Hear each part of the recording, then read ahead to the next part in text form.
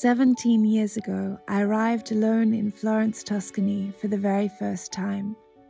Like many young girls embarking on a foreign adventure, of course I thought I was ready to meet the love of my life. But it was not yet time. I drank in the cultural and architectural beauty with awe and reverence.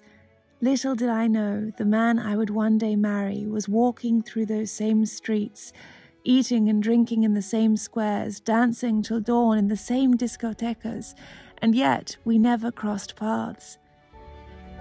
If you had told the younger me that I would leave Florence, have adventures all over the world, live in so many other countries and parts of Italy, experience years of deep, loving relationships, and almost be tempted to say yes to marrying others before somehow being drawn back to Florence, I don't know what I would have thought. Many years later, when I was living in Rome, I would spend so many weekends with Italian friends. We'd drive up to Tuscany from Rome. We'd be in Florence. I would be on sailing trips with friends of Guido. I would go to the exact same birthday parties that Guido attended, and yet we never laid eyes on each other. So before I share this story of how I met Guido, I just want to say that if you have given up on a city or on the probability of finding someone, remember that it could still happen, just not on the timeline that you expect.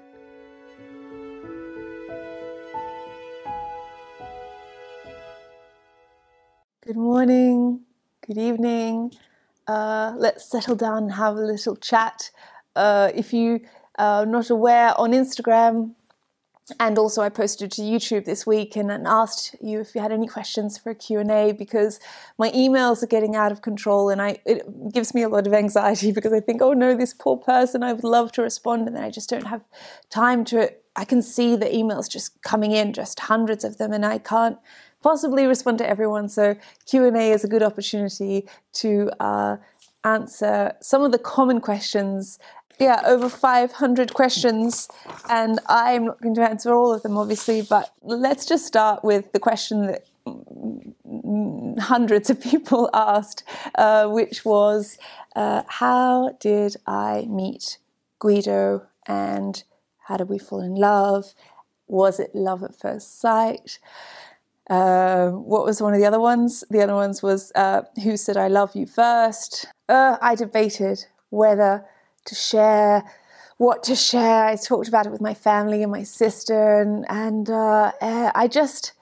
it's really difficult. Like, for example, I've had very long and serious relationships with people I really was very committed to, and we were talking of marriage and all these other things, and I never shared it on social media since I've started this YouTube channel as well, and I've not spoken about it at all. I haven't had them be on camera because I wanted to keep that part of my life private while I was still deciding whether the relationship was one that would end in marriage, because I think that it's important to me to not have social media at all, either the good or the bad, even if people were like, oh, we love you together. And I just thought, no, I want to make this decision clear-headed.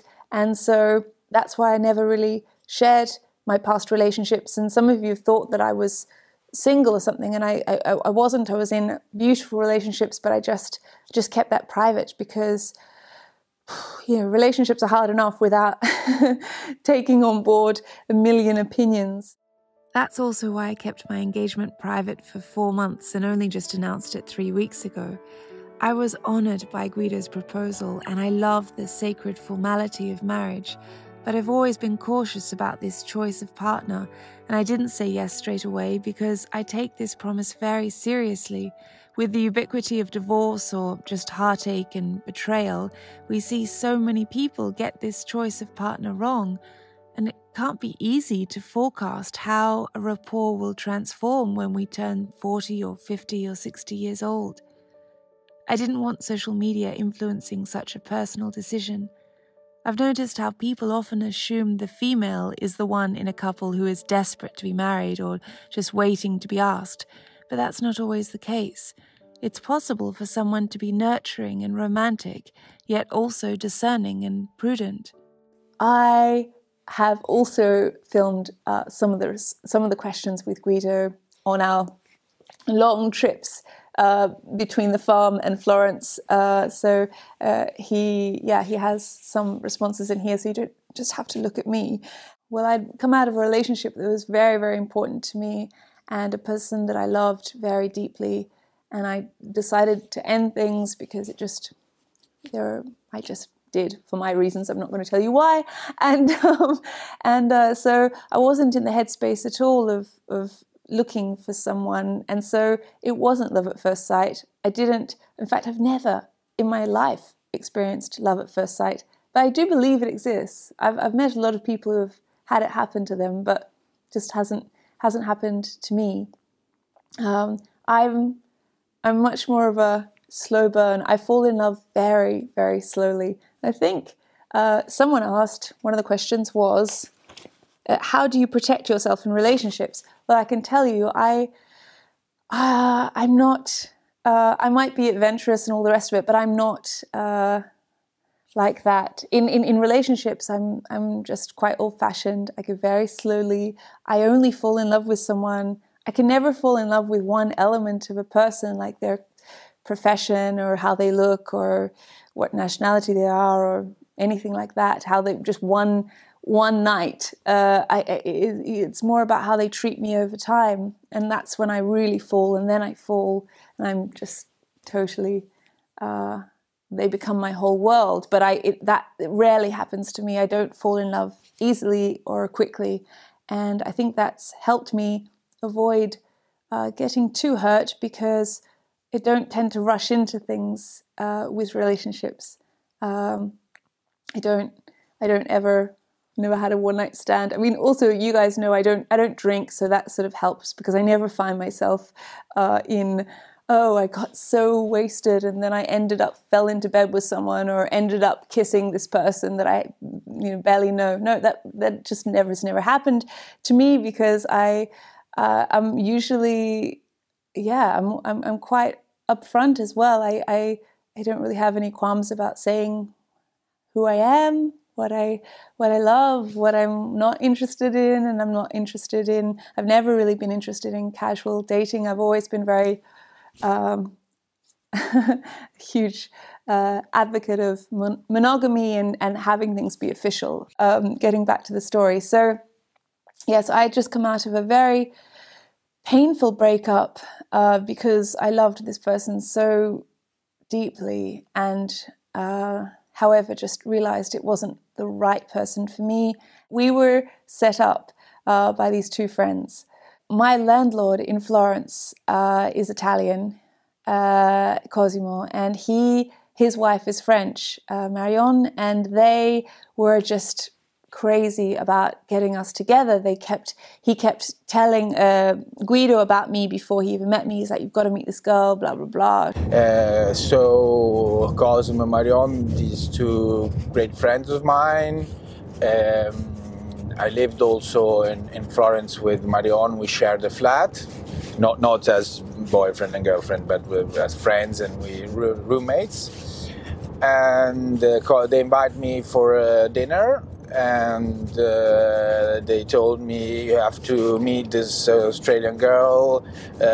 She's amazing. You will match surely, because she's sportive, she loves nature, she's beautiful," and so on. And I went to this dinner with no expectation and thinking about other things. It was during the week, so there was work thoughts and everything. So I just wanted to sit next to my friends and have a couple of, maybe 3 glasses of wine and just forget about problems. But then Marion took me from an ear and said, no, you're sitting next to her. She made sure that we sat together, and it wasn't like sparks flying straight away, but I'm used to that. I've fallen very deeply for people where it's not been sparks straight away, and I think it's healthy, right? Because of course it does happen for some people, I know, but for a lot of people, and especially young people, if you're out there and you're just first starting to date, I think it's good to take your time with someone and get to know them and see how they treat you. And so anyway, yeah, so we started talking that dinner, but it was just, I just saw him as an acquaintance. I didn't really think any of love or anything romantic. And then at the end of the dinner, Guido says that because he was involved with someone, he just thought, okay, this is it. I have to, he had to close things off with that story. And before he would start with me. So he didn't really make a move or anything. He wasn't flirtatious at all. But the dinner had finished and I was just off dancing, and he came to say goodbye. And in Italy, when you say goodbye, you just kiss on the cheek. When we said goodbye that evening, like we not hugged, but I touched her to give her a kiss, and there was like a sort of sparks, like come si dice, una scarica elettrica. It's like when you touch a wool jumper, and it does. And he went to just kiss me on the cheek, and he just put his hand on the back of my back here, just his fingertips, and I felt this this spark. I felt this jolt of something, like electricity. And I know it sounds ridiculous, even hearing myself say it, I'm thinking this sounds crazy. But then much later, when we were actually together, he said that he felt it too.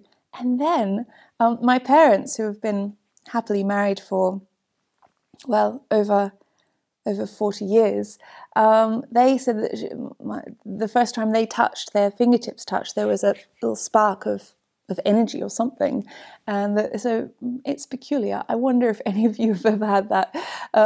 So yeah, it was quite bizarre because I've never felt that before. And anyway, we went our separate ways, and we didn't really pursue each other.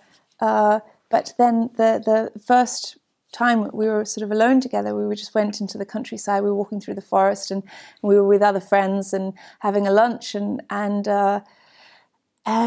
yeah, I think the thing that impressed me about Guido is that he is very, even though he's sort of a little bit timid, and he's not like one to, he's not like these people who are super extroverted charmers, the one who's got all the lines and is very confident, and he's not like that. But he was very brave, I guess, in being comfortable with his feelings and telling me straight away, even though he had no sign from me that I was necessarily reciprocating what he felt. And I think that's always it's very romantic, because it takes so much more bravery to put yourself out there and tell someone you're falling in love with them before you've even kissed them, before they've even said, I feel the same way, right? So I had so much admiration for him, just seeing how emotionally intelligent he was, and just how committed he was, because it takes commitment to say, right, I want this, I would like this relationship, and I'll put myself at emotional risk in order to have a chance of making it work. And how many questions have we got this morning? Lots. Another question they had is, who said I love you first? Do you remember? Yes. I said first, yes. But you said it before we kissed even. Yes. But that's what I like, is, being really clear with each other and articulating that you love someone before even the first kiss. You don't always have to trust Italians when they say I love you, but I was sincere, so, but that's... And then, and how did you know that you were falling in love, when you were falling in love? When I met you the first time at the dinner, I knew that I had to try and be with you, and then at the first date. But probably, yeah, I mean, at the first moment I said, okay, this is it. I have to try and catch her somehow. You just feel it, but I think when we spoke and I saw you, that you were, how do you say,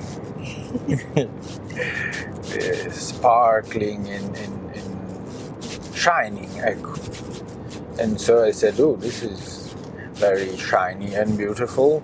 I want to try and see what happens. And then we just clicked very easily in not in what we were saying. Also in a, yes, I like this other, but it's a sort of comfort that you feel when you are talking with someone, and that with which you match, I suppose, deeply. I think. I don't know. What's your answer for that? There are just all different types of people from the campagna, from the countryside, around that day at the lunch, and there was lots of elderly gentlemen, and this old guy came over, and he must have been like 90 years old or something, and he was like, "What are your intentions with this signorina?" And Guido said, "Well, look, frankly, I'd love to marry her, but let's just work on getting through the first date." And yes. And then it was a beautiful lunch, and then from then on, that's it.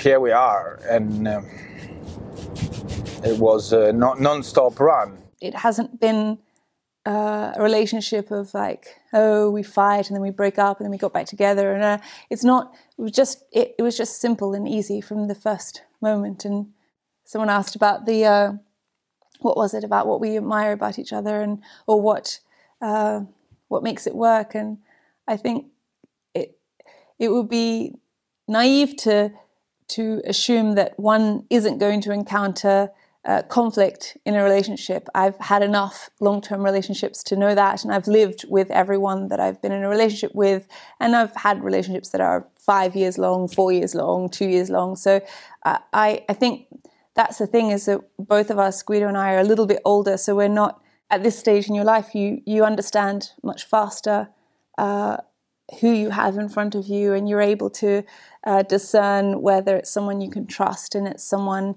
who has values that are aligned with yours. And so for those of you who are perhaps thinking, oh gosh, I've been waiting so long for love, don't worry, because even with the passing of time, I think as people get older, or even just, it's not even a case of age, I think as people have more experiences in love, they get better equipped at understanding what they want and what they need, and then you can know a lot faster whether it's going to work or not, because you've made all the mistakes, or you've had all that. You know how you are in a relationship. You know how you are when you live with someone.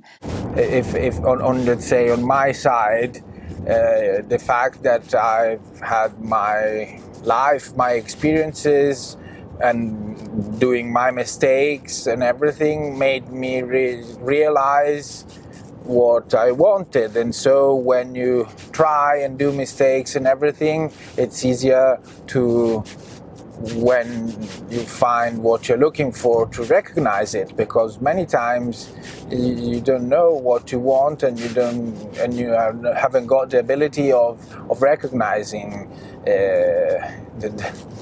maybe the love of your life, or an opportunity, or whatever. And so that, it meant a long journey before, doing also lots of mistakes, to arrive at that point ready to meet you and to recognize you, and to be ready also to say, okay, I want to commit to this opportunity. And probably if we met 10 years before, when you were always in Florence, we wouldn't have matched in any way, because I was in a different moment of my life, and you too. So I suppose luck, but you have to also be very aware of what you want, and be ready to risk to achieve, to catch perfect prey. So yeah. Uomo della campagna. People will be like, oh no, you can't treat a woman as a prey, blah blah blah. Yeah, but if you want, obviously you're not a prey, but there's a part of dating and of being romantic that implies also some instincts, some passion, so we are still humans, and humans have been hunters once, so that brings out your instincts, your passions, you focus more on the object. Even though we come up against conflict or just a day where one of us or both of us is cranky or tired or just has little patience, we resolve conflict so quickly. It's amazing. We both just really go straight to saying, oh, I'm being triggered by this. This is, I'm not angry at you. I'm actually just anxious about this other thing that happened at work or with my friend or with my family. And so, yeah, it gives us, or gives me, a lot of hope, because it makes me think, okay, well then you can combat anything if you know how to resolve conflict really quickly. And without, the other thing that I love about Guido is we never, neither of us like shouting, neither of us like going below the belt. And I think some people, they're very comfortable with that, and they can say sort of cruel things, and then they say, oh, I'm sorry, I didn't mean that, and all is well, and you make peace. But I think we both come from families where that's not the case. Like we just, and it sounds silly to say it, but there's just a lot of courtesy. There's a lot of, even when we both lose our temper, Guido never goes below the belt. He'll never say things that he can't take back, and I try to do the same. And so I think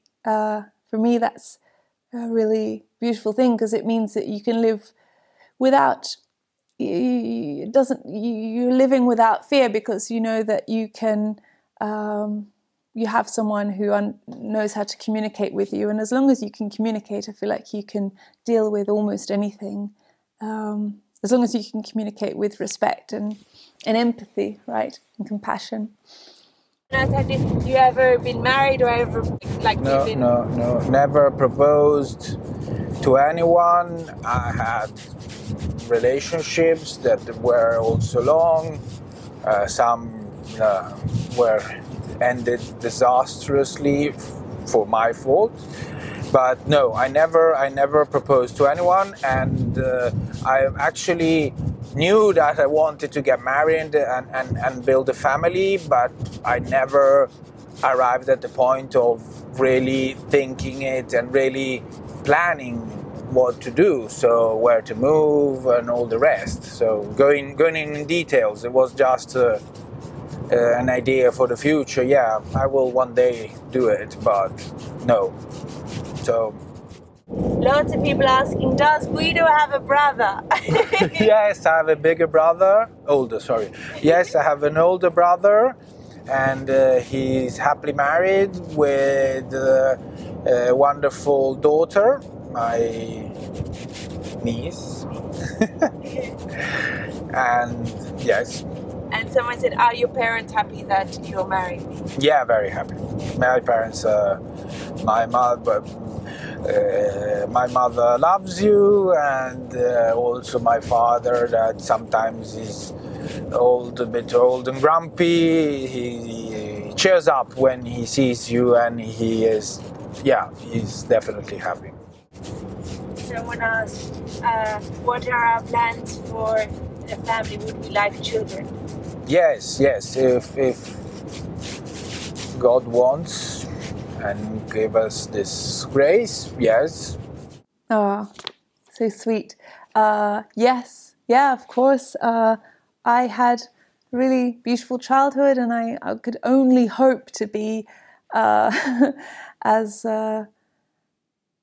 capable as my parents were, and in creating a family. And yeah, I hope that we're lucky enough to be blessed with children. I mean, a lot of people these days have a lot of trouble with fertility, and hopefully, yes, 2, 3. I'm very childlike, and so is Guido. Like, we're both very playful by nature, and we really love, like, both of us we love fairy tales and Disney and all these things. I mean, it's one of the things I love about Guido, and he's sort of like my father in this regard. Like, my father just loves romantic comedies. My father, he's very masculine, like Guido, has very masculine traits, but then also has lots of sensitivity and compassion and this tenderness and this desire to be in his downtime to consume things that are uplifting and good. And sometimes that's not always seen as a male trait. It's like, oh, a male should want like to see violence and be okay with like rape and all that. No, both Guido and my father are really just not into. They don't enjoy that. That's not like what they like to do in their free time. Guido just loves a fairy tale, you know. So I think that's certainly something we have in common, where we're sort of not that there's anything wrong with that. I mean, there are some incredible films that really go into very dark places, but I don't know. It's just not. I work so hard, and in my downtime, I don't want to go somewhere dark, and neither does Guido. We just kind of want to when we have like an hour to devote to a film, we just want to go somewhere that feels light and that leaves you feeling hopeful about humanity. So that's another thing we have in common. As a woman, he always makes me feel very protected. He does these little things which I don't think he's even aware of, but like when we're walking down the street, he'll always just move my body across so that he's walking outside closest to the cars and I'm protected on the inside, which is, you know, really lovely. They're just little gestures. Or, for example, he'll always be checking in to see if I'm cold, if I'm hot, and he'll always be, it sounds trite, giving you the jacket, but he actually is genuinely always just thinking about my welfare and makes you feel very protected. And I think a lot of people might say, oh, well, you know, I love cooking for him, and people can say, well, that's, you know, I don't know, just like too old-fashioned. But the fact is, I do that with all my loved ones. When my sister was living with me in an apartment in Australia, or when she was living beside me a while ago in Florence, I cooked all the time for her. She would just come over, and breakfast, lunch, dinner was always on the table, because that's how I relax, and it's how I show affection for someone. So yeah, that's just how I am. What's your advice for finding the one? It's not easy. First of all, you have to understand yourself and what you want, because many times we are looking for the wrong thing.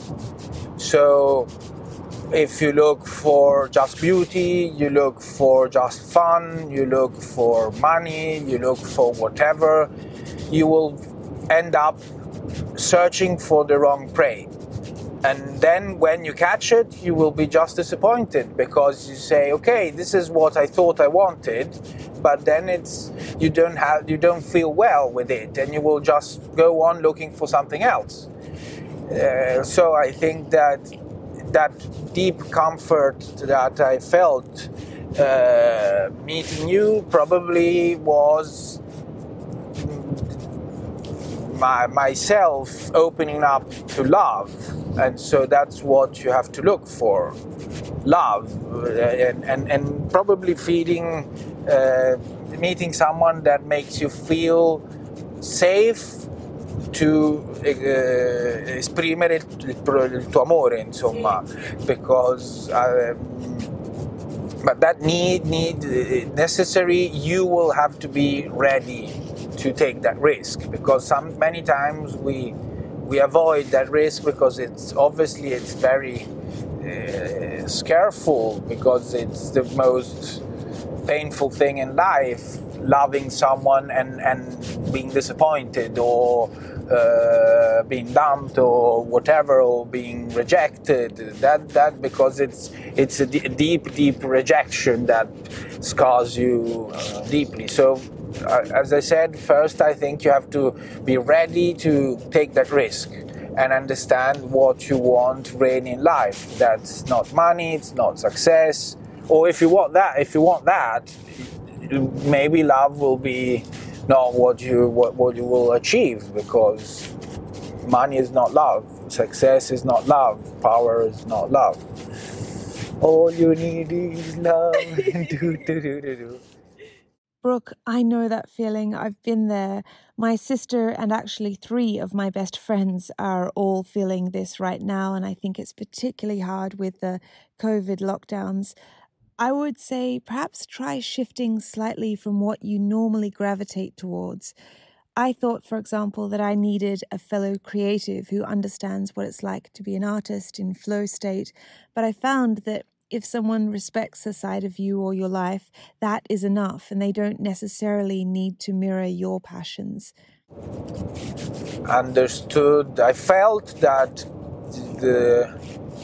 I loved you as a person and the sum of characteristics, but the thing that I loved more was how bright and possibly beautiful could have been the path with you in the future, and so that became natural also to think about family and wedding together with that, because I think that if you want to build a strong family and try and manage to keep it as long as possible, marriage is an important, very important step to do. It's not just let's try and see how it goes. It's a proper commitment. So we are also doing it in church, and I believe that that's an even bigger moral commitment that makes it more difficult to bail at the first bump. One of the many things that made me realize I could spend a lifetime with Guido is that he was already seeing a psychologist to better understand his fears, his triggers, repeated patterns he'd made in past relationships. He was doing that long before he met me, so that he would be ready when the right girl came along, or just so that he could improve all his relationships with his family and friends.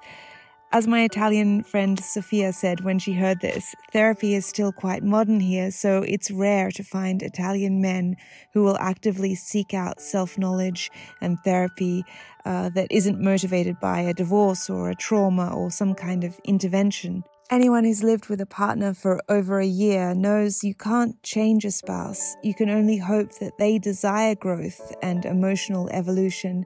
So it's beautiful to be with someone who is humble enough to want to work on knowing themselves better so that they can treat their loved ones better. Yeah, but it's amazing and it's fun, and what else can I say?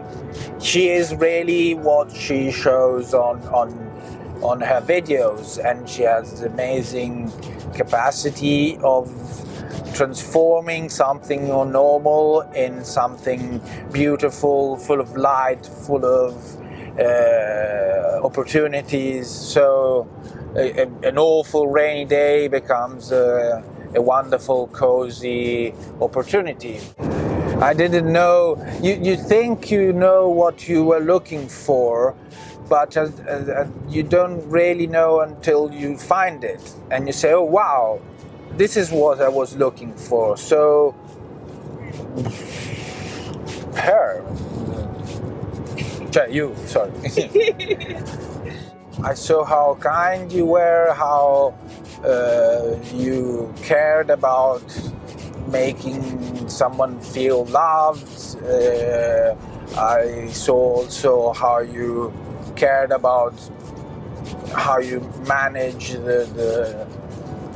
how you say, the looks of a house or a place where you are. And so I thought, wow, if I want to give a present to my future children's, it would be giving them a mother like you. So I said, okay, that's Beautiful. that's it.